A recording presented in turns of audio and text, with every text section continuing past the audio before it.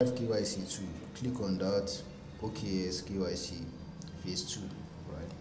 So it will take you here, share on Twitter, so you tweet it.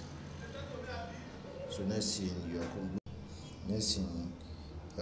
come to this place. You're supposed to paste in your Arbitrum one wallet address. So to do that, you have to have OKX app.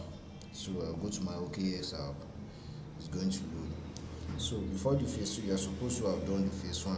So that phase 1 is going to you're going to submit your user ID. So yeah, so make sure you are in exchange, not in wallet, and you go to you look for your wallet address. So sorry, now to copy your wallet address, you go to wallet, not exchange. So right now we are in the exchange. I'll just go back to the home.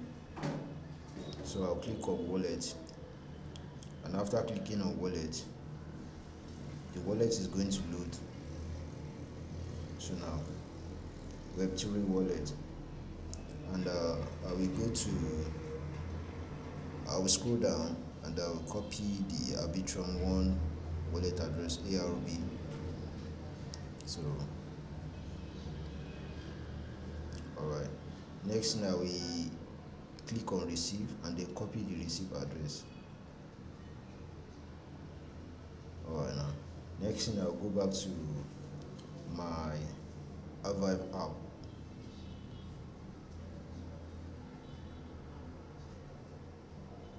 Now I'm going to paste this here, paste, and you can see I've choose OKX user ID. That's what I'm using. So I'll click on apply.